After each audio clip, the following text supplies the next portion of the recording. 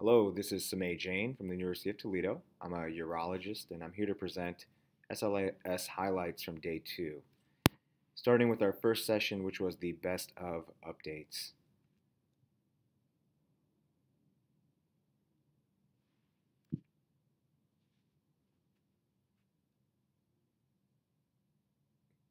Dr. Maurice Chung gave a very nice presentation about the approach to pudendal neuralgia. He reviewed the Nantes criteria, which helps in guiding clinicians in diagnosing this challenging problem. He also discussed some therapeutic options with respect to pudendal nerve blocks and the success rates associated with those treatments.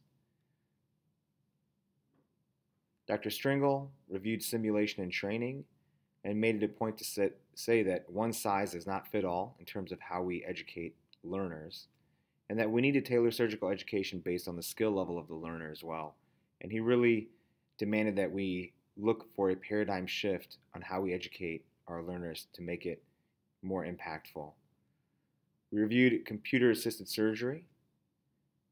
Dr. Redan, in his introduction, reviewed what he believes will be an important and key part in integrating robotic surgery into hospitals, and stated that the entire surgical team will require education to ensure the safety of our patients. We were fortunate to have a representative of the FDA, Dr. Benita Shar, who reviewed the vision for the Center for Devices and Radiologic Health, division of the FDA, and the vision really states that the United States should still remain the world leader in medical device innovation. She also made it very clear that the FDA regulates medical devices and that it does not regulate the practice of medicine, and urged the practitioners and hospital administrators to determine how best to regulate the practice of medicine. Dr. Steven Schweitzberg reviewed the information that's being collected on physicians and providers, and while it seemed we were part of the galactic empire, this is something that's actually being put upon us by the government. I thought part of what he said, which made a lot of sense and I think is very important for practitioners to take forward, is that we need to control the data being used to assess us, and either we'll be at the table or we'll be on the menu. And so the era of big data collection is not going to go away, and it's the practitioners we need to really control how we're being assessed. Dr. Satava reviewed training and credentialing through FRS and CSATs, and some quotes from his presentation that I thought were particularly impactful was that practice is what you do on your own time and training is what you do with a third-party observer. He stated that training and assessment are two sides of the same coin, and that if we're really going to practice evidence-based medicine, we need to practice evidence-based education, which I thought was very important. Dr. Wetter reviewed the OR Ready project, which SLS is helping to pioneer, basically stating that we are taking a very serious approach to OR safety and that there are quantifiable steps that we can do to help make sure the OR is safe. The next session was our favorite surgical energies and why we use them. Dr. Morrison gave a very intriguing conversation and presentation on monopolar energy, which is the most commonly used surgical energy source.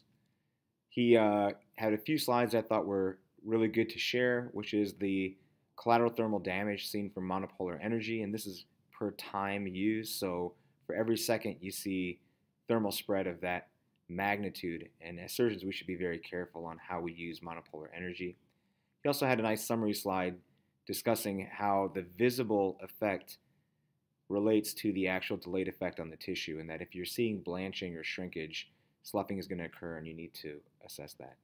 My conversation was about high-intensity focused ultrasound, which is a good in-between option for patients who are not candidates for surveillance for prostate cancer, and that with improved imaging, HIFU could be used for focal therapy for prostate cancer and help mitigate morbidity.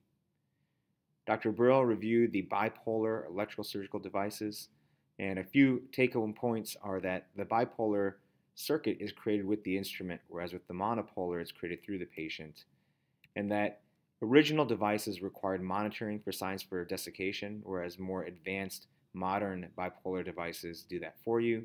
Just be aware that steam that's created by the bipolar can damage tissue around your area of interest, and that can result in collateral damage. The next session was on surgeon's health, which I thought was a particularly important and impactful presentation.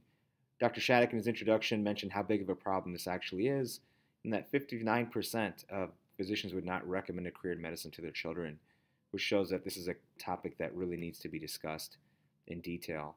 Dr. Rawlings discussed mental and emotional health and avoiding burnout, and he said there are basically three themes to burnout across any industry, as you can see here: emotional exhaustion, depersonalization, and a sense of reduced personal accomplishment.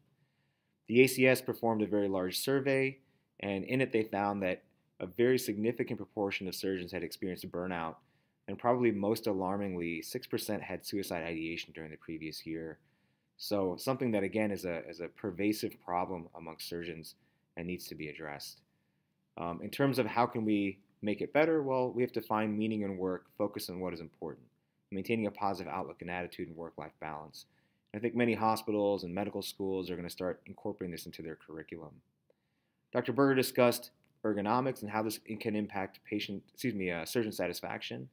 Laparoscopic instruments are not the most ergonomic, and he gave us tips on how to make the surgeries more ergonomic by lowering the OR table and working at the elbow level, and also doing robotics where possible. Dr. Gary Cummings, the Chancellor of North Carolina Pembroke, gave a conversation about transitioning from surgery, a very personal vignette that was very impactful. And I think the most important slide that he gave us was a quote by Mark Twain, which is: "The two most important days in your life are the day you're born and the day you find out why." And really understanding at each stages of our lives, what are we trying to accomplish and who do we want to be? In the spotlight presentations, Dr. James Rosser gave an update on GERD and explained that GERD is a very common problem that accounts for 22% of all PCP visits, and he recommended a stepwise approach to diagnosis and treatment using objective assessment of symptoms, selection of diagnostic tests, and evidence-based medicine treatment plan. Dr. Braithwaite reviewed bariatric surgery and the current procedures and best practice. He stated that gastric bypass is still the gold standard and has low leak rates. The adjustable gastric band is an option, but it has fallen out of favor because of high complication rates. Sleeve gastrectomy is a great option, except for patients with Barrett's esophagus, but it may work via both mechanical and hormonal mechanisms. And the biliopancreatic diversion with duodenal switch procedure is still in its infancy because of a steep learning curve and has not been well adopted in the US. Dr. Conforto reviewed the algorithms in evaluating and treating pelvic pain, and on this slide you can see that there are multiple etiologies for pelvic pain. And Dr. Levy followed up with an adjunctive talk discussing the practice paradigm and made a point that monotherapy really doesn't work for pelvic pain, and we should discuss multimodal therapy options for treating the pain, and that understanding neuroplasticity will help us cure the disease. Dr. Ross discussed the applications of robotic surgery and focused on when to implement integration of the robot. Adoption of the robot can allow for more patients to have minimally invasive surgery with more traditionally trained surgeons, so it's really allowed for dispersion of the technology to other areas and allowing patients to have minimally invasive surgery. Dr. Sobolowski reviewed the dilemma with tissue extraction and journey of discovery, and in his talk he gave a very personal account of what's happened with tissue extraction because of previous cases that have resulted in patient harm.